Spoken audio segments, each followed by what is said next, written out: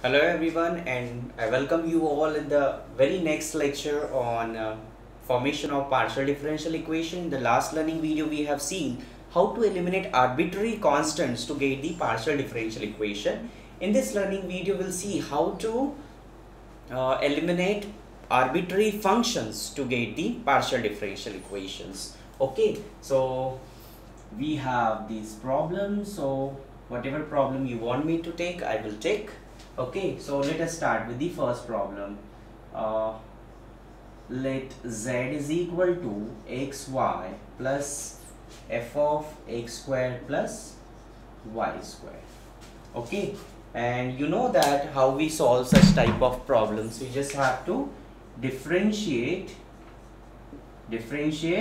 partially with respect to x and y. So what we'll be getting, see here now, this is very important, del z by del x. Del z by del x is equal to, now derivative with respect to x, keeping y constant. So derivative of x is 1, keeping y constant as it is, plus derivative of this function with respect to x. This involves x and y both, so I have to take f dash of x square plus y square into what is derivative of x square plus y square with respect to x? 2x. Okay. Then del z by del y. So what is del z by del y? Derivative of z with respect to y, keeping x constant. So x as it is, because it is an into 1 plus this is f dash of x square plus y square into derivative of this with respect to y is 2y. Simple. Now what is this del z by del x? What is this del z by del x? This del z by del x means p. I can take this to the left. So this is p minus y is equal to 2x into f dash of x squared plus y squared. Next, this is q. q minus x is equal to 2y into f dash of x squared plus y squared. Now, this much everyone can do. Now my question is, how can we eliminate this function? How we can eliminate this function? So, what is your answer? Think very simple. Don't make things complicated. So, if we can divide on dividing these two values, on dividing we get. So, when you divide this, what you'll be getting? P minus y upon q minus x. Left hand side with left hand side, and right hand side with right hand side. So what it should be? It should be 2x into f dash of x square plus y square upon 2y into f dash of x square plus y square, and this get cancelled with this. So what we remain with?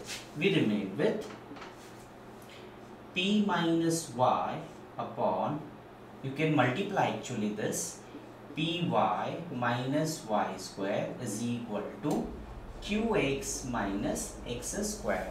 So you can write that is p yp minus xq is equal to y square minus x square, and this is the required partial differential equation for the given relation this. If you want, I can solve one more problem, and the remaining one problem you can solve on your own. So which problem I should take, second or third? Okay, I will take any problem, like say third problem is the easiest one. So you want me to take the third problem or the second one? Second problem you can solve like this. Okay, so just the change of function from this to this. So if you want, I can take it. So let z is equal to f of y by x. Okay, so when you differentiate partially with respect to x and y, I will be getting, what I will be getting, del z by del x is equal to, what is derivative of this, f dash of y by x into derivative of y by x with respect to x, so y constant into derivative of 1 by x is minus 1 upon x square. What is del z by del y? F dash of y by x into 1 by x is constant into derivative of y with respect to y is 1. So if you want, we can write it nicely, like p is equal to this,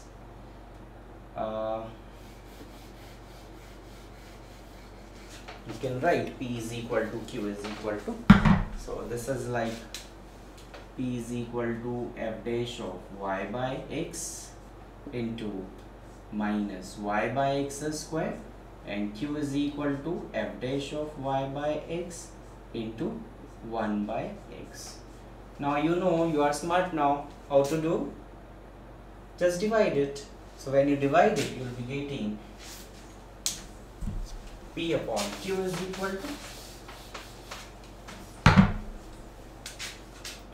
p by q is equal to, what is it, f dash get cancelled, so this is minus y by x square into x by 1, so 1x get cancelled with this, so p by q is equal to minus y by x, so this is like xp is equal to minus yq, or you can write that is xp minus plus yq is equal to 0. So this is the required partial differential equation for the given equation number 3. Okay, so I hope this is making some sense, and I want you to solve this problem, and the answer of this